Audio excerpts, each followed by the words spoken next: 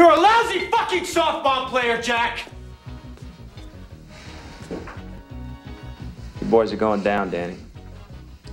I can't stop it anymore.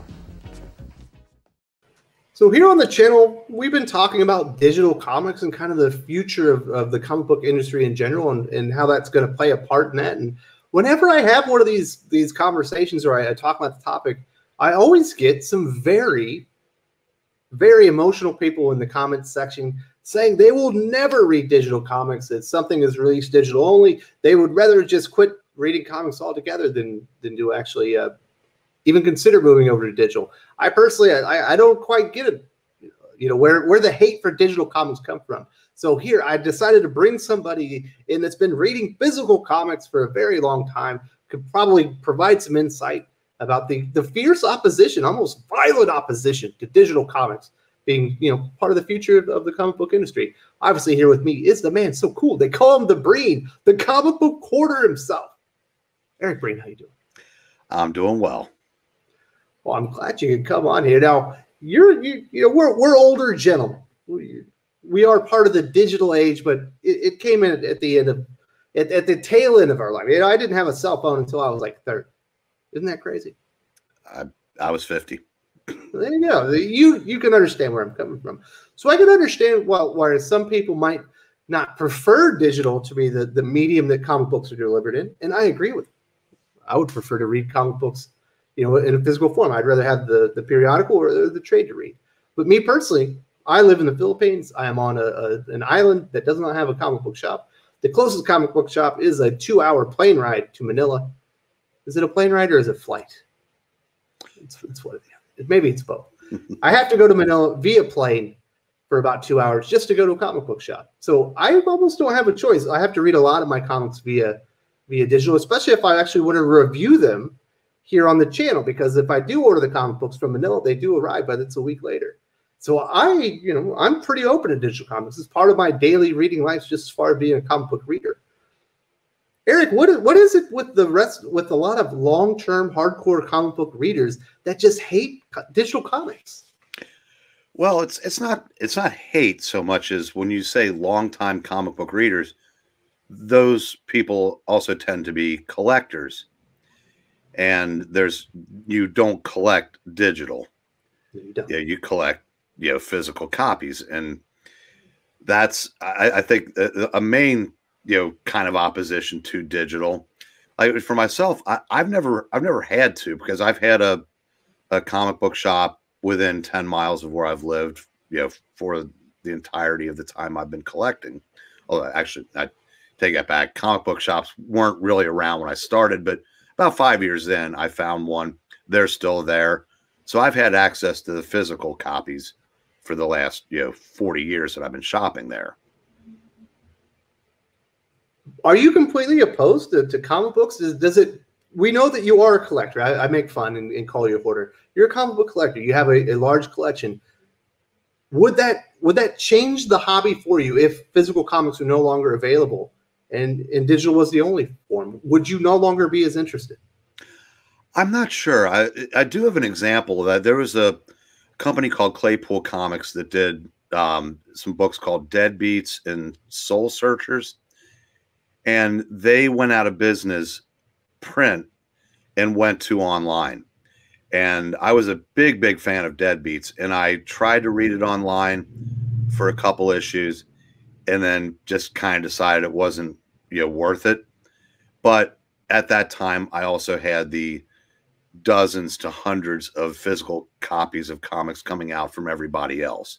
Now, if digital became my only option, I wouldn't be opposed to making the transition, but it would be a question of, is there enough that I care about still being published to go there?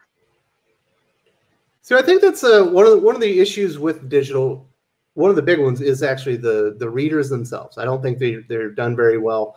I don't know if you've used comiXology or the DC or the Marvel platforms as far as digital comics. I don't think they work very well.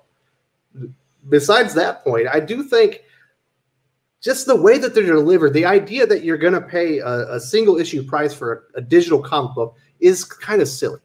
You know, you don't people don't view digital movies, you know, all that often, you know, for a single print. You know, you get the Blu-ray and you get a digital file. But mostly you go to Netflix if you're watching digital movies because you get an access to a large selection of digital movies from multiple title or multiple publishers, or not publishers in this case would be studios that are producing all this entertainment, whether it be movies or TV shows. And I think that the comic book industry, by having comiXology, which has a very limited selection from Marvel, DC, a little bit more from other publishers, you can essentially get all of Valiant on there. And, you know, picking and choosing a lot more indie stuff on comiXology. Then you have Marvel, and then you have the Disney or the DC platform. Them not all kind of working together, and then not having new comics available, all that, you know, close to the publication date. I think it's going to be 6 months now. I think that is a hindrance and one of the reasons that digital comics haven't gotten bigger in the United States. I think if they had access to all the new stuff, you know, within 30 days of publication, and then you could get access to all the classics, people would be willing to throw down that $8 for a subscription. Yeah, I'm not at all opposed to like the comiXology, the ones that have the libraries of the companies. I think my biggest, you know, opposition to digital is the same day or 1 week apart, because, you know, I was in a business for years, you know, and yeah, worked at a record store for decades. And when digital form, when Napster came out, and then, you know, recordable CDs went from being $10 a disc to 3 cents a disc, and all, you know, one person would come in and buy a copy, and then they just make copies for all their friends. It hurt my business. It hurt their business. It eventually just decimated sales. There's no way to say that that hasn't had an effect on comic sales as well, because there are people that will pay for the digital versions, but for every one person that's paying, there's how many people, what's the term that's popular now, sailing the high seas for their copies. And eventually, like I said, that book that was selling 100,000 copies, you know, might be cut in half or a percentage somewhere in between. And eventually that filters down to how much you can pay the creators that make the books that you like, because there's no longer that money there to pay those people's page rates. So eventually you're watering down the product, and it hurts obviously the comic book shops. And it kind of goes to what I've been saying for a while, that the industry at this point, there seems to be two kinds of people. There's the people that collect comics, and the people that just read, because the people that read the newer stuff tend to not go back and read the older stuff in as high a volume as it used to be. You know, those of us that do both seem to be a dying breed. And digital serves the temporary audience, but I don't think it creates permanent ones. So I know it's kind of a long-winded answer, but yeah, that's if I have any opposition to digital, it's that. It's piracy. Well, it's piracy, and it's, again, like I said, if you're just reading your books digitally, there's really no, I don't know, you tend to not get into the physical hobby, which is what keeps the LCSs going. So I try to think. Different experience personally. Like obviously I was in the Philippines, and there have been several comic books that I've read digitally first, and then I enjoyed them so much I went out there and ordered a physical copy. And a lot of times at great expense to myself, like the comic wasn't available here in the Philippines. I couldn't get the first trade of Exo Manowar. I had to actually go and order it from Texas. And the shipping costs a lot of money, but the comic book was so good and meant so much to me. It didn't matter to me that I had already read it. I wanted a physical copy to have it part of my library. So I do think there are people, if you are a comic reader and you see something in digital, there's a good chance that you will want it eventually in physical copies as well. But here's the thing that I think that the great potential for digital comics is the amount of LCS and comic book shops available worldwide isn't all that many. It's actually quite limited when you think about just Western comic books. Here in Manila, I think, or here in the Philippines, I think all the shops are in Manila. I think there's 6 of them. Philippines isn't a small country. Obviously, that's more abundant in the United States, Canada, around there. But there are a lot more people with tablets and access to applications via Google Play or iTunes or whatever to go in and access these comic books and finally read these terrific stories and gain a new audience. I think it might be the new great gateway into comics if they could ever actually get their heads out of their butts, work together, and get the subscription model correct. Maybe follow what they've done over at Manga with Shonen Jump and get them out there in an abundance and at a cost that is inviting to new readers. Yeah, I don't think there's a perfect answer. In a perfect world, you could get the books digitally the day they come out, pay for them, and then like you said, there are people that really like the stories and want the physical copies. Unfortunately, there are also far more people that will do it the other way. And again, as I said before, it has a ripple effect and it ends up hurting everybody. There unfortunately is no perfect answer because anything that you can put on digitally, I don't care how well you try to protect it, somebody will find a way around it. And at that point, they can just put it out there for everybody.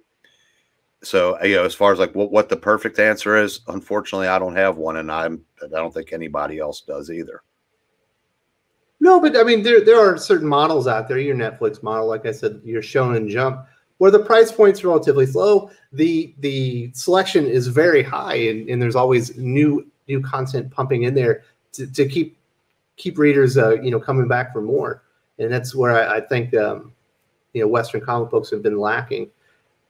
Me personally, like I said, I think it might be the great gateway. But you are correct. The piracy is always going to be a problem. But I think that Pandora's box has been opened.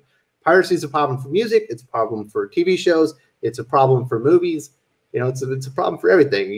When a movie comes out, if a movie comes out in Japan a week before it does in the United States, you can watch it in the U.S. before it ever comes out in the theater. Because there's going to be a version out there, bootleg copy with Japanese or American subtitles or Japanese subtitles that you can watch. Yeah, and if you are buying your comics digital, you're not at the shop to be exposed to all the other potentially great things you can get into. And I know you can make the counter argument that you can go on comiXology and flip through all the things they have. But what comiXology doesn't have is that guy behind the counter that may have read a ton of these things that can, promote, comics from, the store. And like I said, it is the future. I mean, you can't stop it at this point.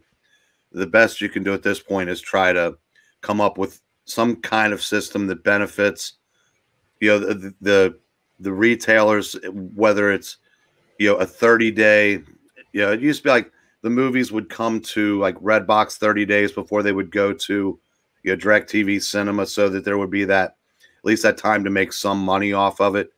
If maybe that, but then, there's people that don't want to wait.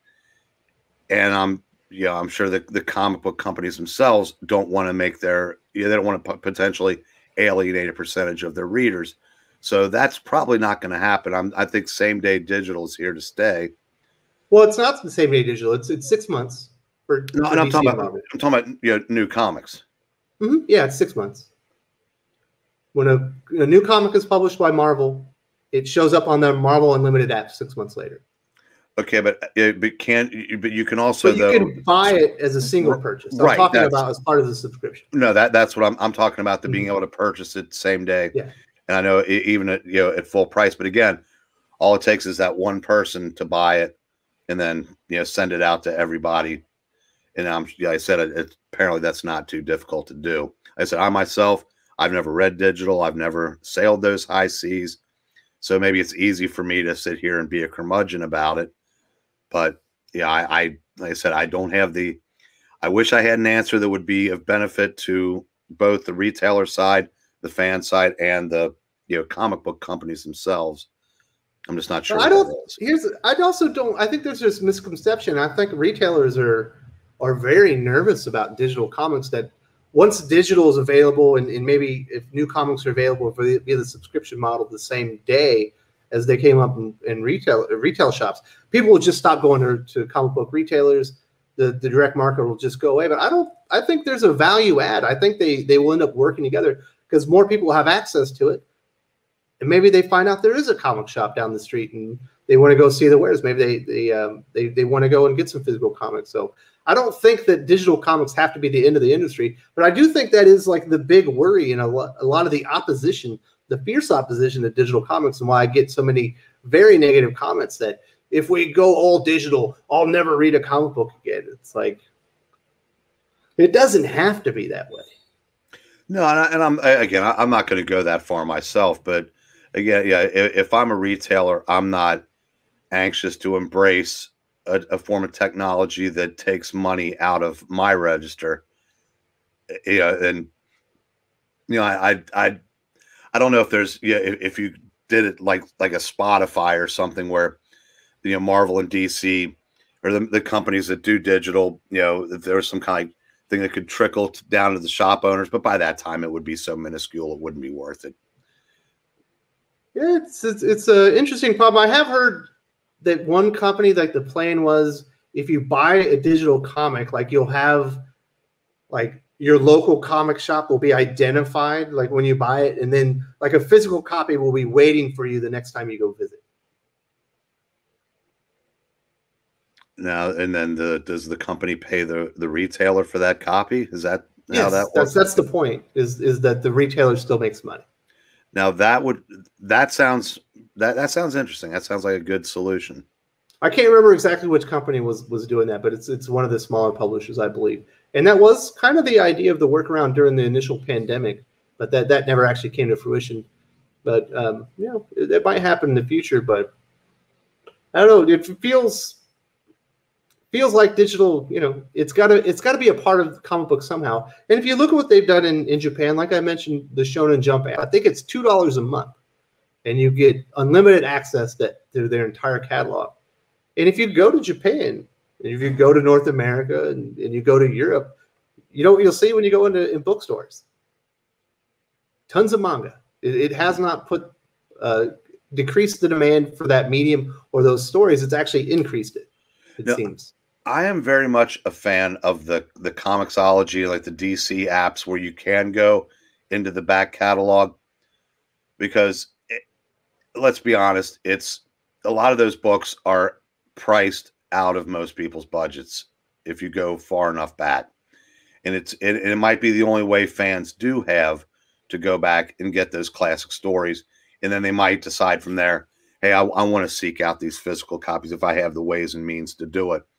I think it's the new stuff, finding a way to make it more attractive to buy the new comics from in physical form from retailers, because if retailers go away, I think the industry goes away, because if everything goes to digital, that just becomes something else to fight for your digital time and money, and then you're going up against all the other things that you can pay for that actually move, like video games and movies, stuff like that. If that was the only option for a lot of people, because a lot of us that are the collectors of the physical issues, it might be easier to kind of fade away. Yeah, it's crazy. I don't think it has to be a zero-sum game for physical comics. It doesn't. For digital to be an important part of Western comic books. It's certainly driven sales of manga worldwide. It basically was the reason for all the growth that it was experienced as far as comic books in 2020 in North America. And Shonen Jump app, I think, had a lot to do with it. And I think IDW, I think Marvel, DC, probably Amazon, obviously they own comiXology, probably need to get together and work something out to the benefit of everybody. I don't think embracing digital, bringing the cost down, adding a value add to the subscription model will end up killing off comic book shops. I think it will end up growing it if it's done correctly. Of course, there's a lot of ways you can screw all this up. It's new territory for everybody. But I wish people wouldn't be so vehemently opposed to digital comics. Not everybody has access to a comic book shop. Hey, it costs a lot of money for me to get physical comics. I have to read digital.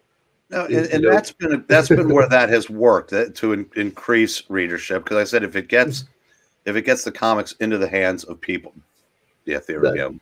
But